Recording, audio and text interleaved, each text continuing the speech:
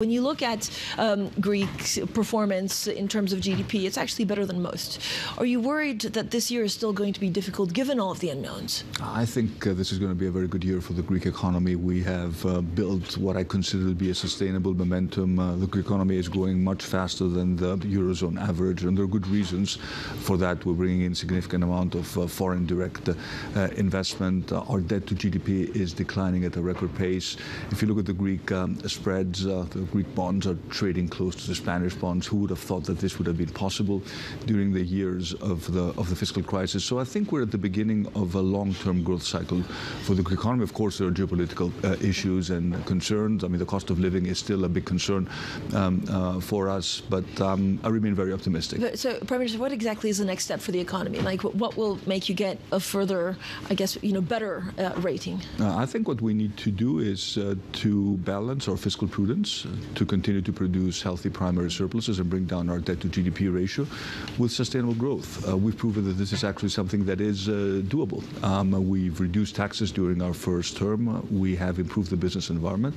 I think we've changed the image of the country abroad, because many people still thought of Greece as a basket case.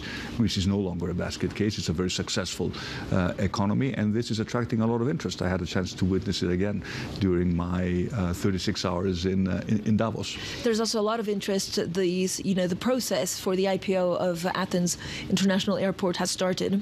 When are you expecting the sale of 30%? Well, this should happen during the first months of 2024, but it's not just the Athens airport. As you know, we have very successfully sold off stakes in our banks. The NBG transaction, which took place last year, was oversubscribed 8 times. There is going to be a significant chunk of Piraeus Bank that will be sold off. And what I do expect, Francine, is also new IPOs on the Greek stock exchange. I mean, Greek companies, they need to raise capital, and for the first time, the Greek stock market is an attractive alternative. But for the Athens airport, what will determine the exact timing? Is it market conditions or something else? Yes, but the decision has been taken. It will happen during the first months of 2024. And again, it's a very successful airport, and it's benefiting from the increase in tourism. Athens has become a year-round destination, a fantastic city. There's tremendous investment taking place in infrastructure in Athens. We are targeting the high-end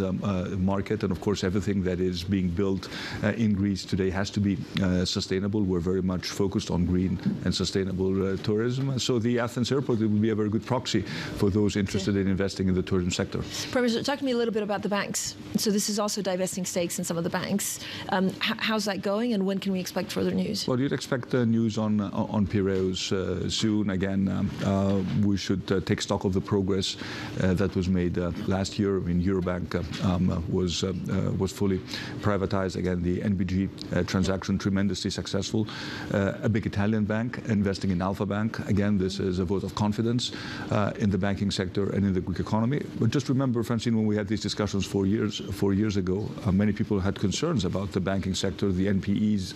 We brought them down significantly. Now everyone seems to be very bullish about Greek banks, and frankly, we need more competition in the Greek banking sector. We need banks to extend more credit to the real economy. And Prime Minister, have you already made up your mind if it's the full 27% of Piraeus that will be on the market, or just a part of it? We have not.